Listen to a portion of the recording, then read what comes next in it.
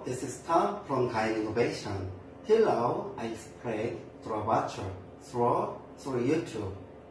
It isn't our common subject, but from today, I'm going to explain our common interest. It is UV printer.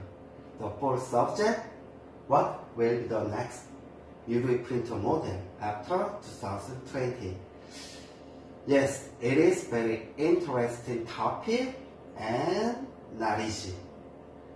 Of course, people have a different opinion, and maybe I'm wrong. Anytime I'm willing to discuss it, please send a message. First, I'm gonna check product history from the beginning till now. And second, what major player have been doing and who is main player and now. For main player, how they look the current market and their difficulty. To overcome their difficulty, what are they doing? So, study main player movement. We can get our answer. Next, UV printer model. UV printer starts from conveyor belt, which can print roll through and flatbed. Then, dedicated flatbed. Because dedicated flatbed image quality is better than conveyor belt.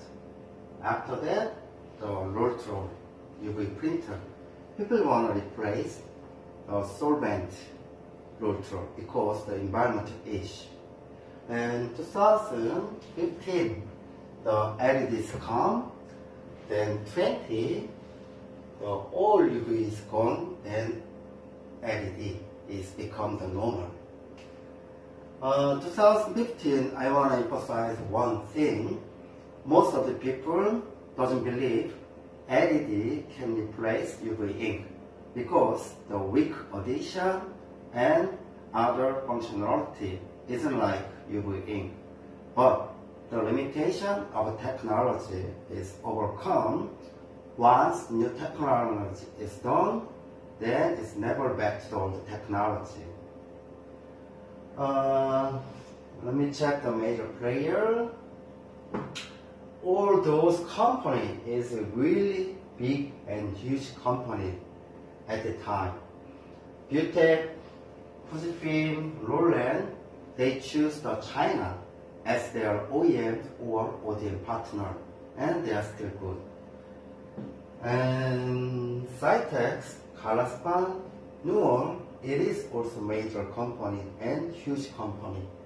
And suddenly, HP, Pro, those three companies.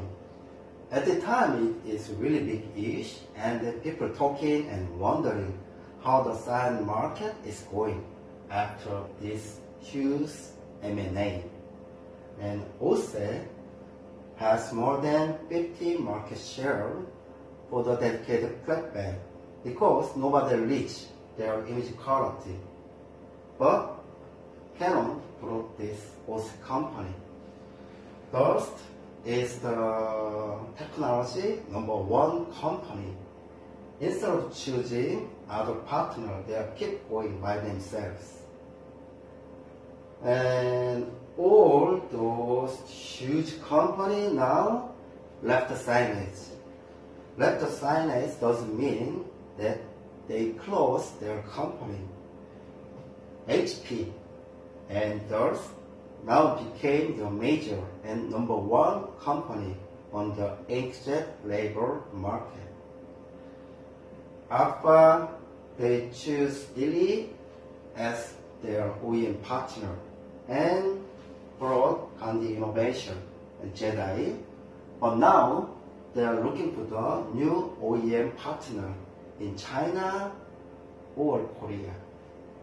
The Mimaki is similar to the DORS. They only focus on the signage market.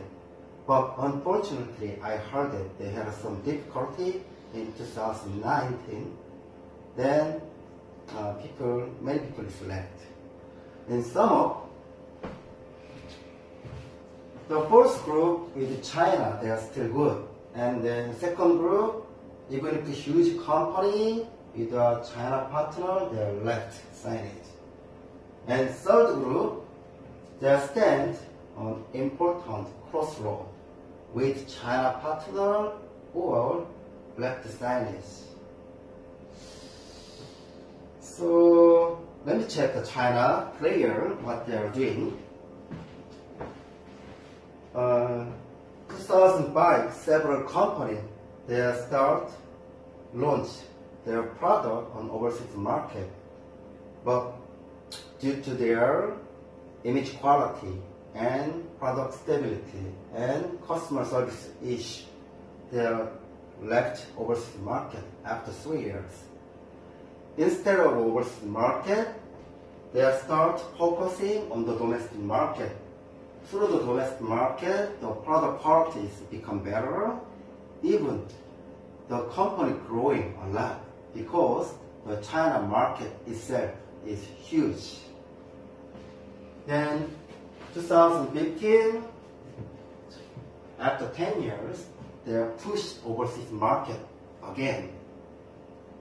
Only 5 years later, they became main player with their brand or OEM brand.